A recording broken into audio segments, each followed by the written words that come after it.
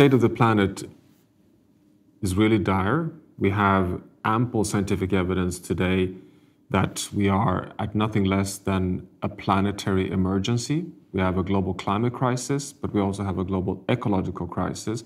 And the ecological crisis undermines the resilience of the whole planet, which means that when we continue to emit greenhouse gases, burning fossil fuels, and degrading ecosystems, we are coming very close to tipping points, which would lead to irreversible changes that would commit all future generations to a planet that would drift off irreversibly towards a lesser and lesser state to support human livelihoods. So all in all, we are today at a point of existential challenge.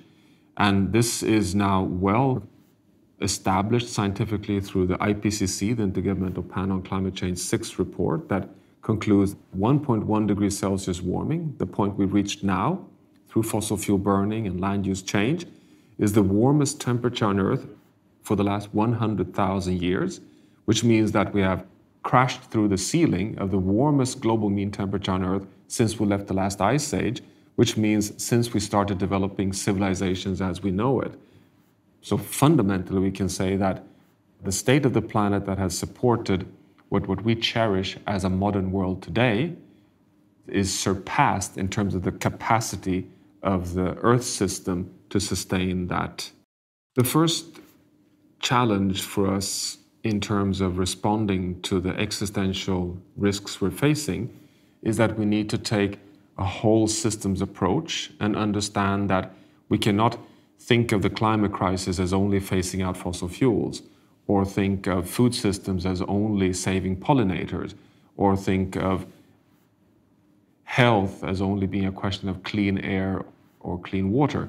We need to now navigate and be stewards of all the planetary boundaries, the 9 big systems that we know scientifically regulate the stability and the resilience of the entire planet.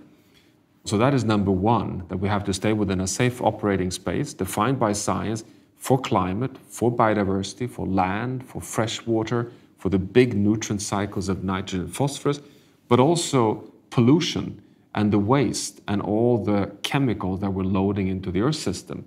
So interestingly, we today have so much scientific support for this transition in terms of what's the corridor within which we have to stay. So that I would argue is the number one. Number two is that we have to understand that this is not an incremental journey anymore. This is an exponential journey. It's about transforming societies, behaviors, values, and lifestyles, the world economy, quite frankly.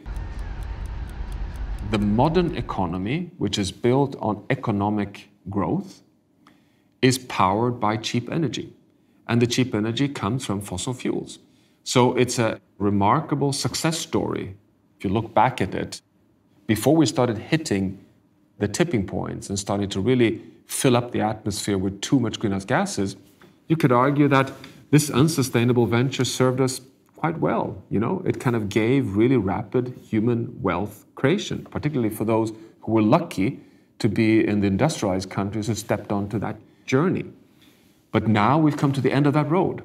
And when did we come to the end of the road? Well, we came to the end of the road, we think scientifically, sometimes, we passed 350 ppm, the climate planetary boundary, basically 1990. So it's the last 30 years that we have shifted over from this big resilient planet that could cope with the unsustainable pressures that basically subsidized our wealth into this phase where it no longer works. And now we are hitting the ceiling. We've been so long in this negative trend that now the invoices are starting to be sent back into the economies and we're starting to feel it. So the crisis and challenge is now. It's not far in the future, neither in terms of impacts nor in terms of action. But the good news is, which is also such an extraordinary development, which has advanced at the same time step just over the last few years, is that we today have so much evidence that the solutions are not only available, but they're also scalable and they are competitive. And they moreover give better outcomes for us humans in terms of jobs and economy, for sure, but also in terms of health, When you go to solar and wind, clean energy systems, you clean up air, you have much, much better outcomes for human health, and you quite frankly also build up better human resilience to potential of future pandemics. So you have investments in a much more robust and healthy future by moving towards these now available solutions. So what leads to pessimism? Well, it is that we do not see that all the countries in the world have stepped up and aligned their national mitigation plans with science. We know that we are moving along a pathway that will take us far beyond 2 degrees, up to 3 degrees Celsius warming just by the end of this century. So that is a huge concern. Now, my message, though, despite sharing that concern, is that we should never give up. I mean, every 1/10 of a degree matters, and that every 1/10 of a degree will reduce the amount of extreme events, droughts, floods, fires, disease, impacts we will be feeling, makes it worth all the way. And I would also like to, again, kind of emphasize the fact that we are sitting, that's what's, in a sense, the fundamentally most important element here, that we know, actually, I would even argue we know that we're sitting on the winning narrative. We know that the sustainable, clean future is the only one that can give us the healthy, secure, future wealth-creating agenda we want. If you really want to deliver the Sustainable Development Goals, it cannot be done with the current food system, with the current energy system, with the current way we are producing, consuming, and creating waste. It will never deliver for 10 billion people. It's impossible. So it's either we go sustainable or we completely fail. The state of the planet is really dire. We have ample scientific evidence today that we are at nothing less than a planetary emergency. We have a global climate crisis, but we also have a global ecological crisis.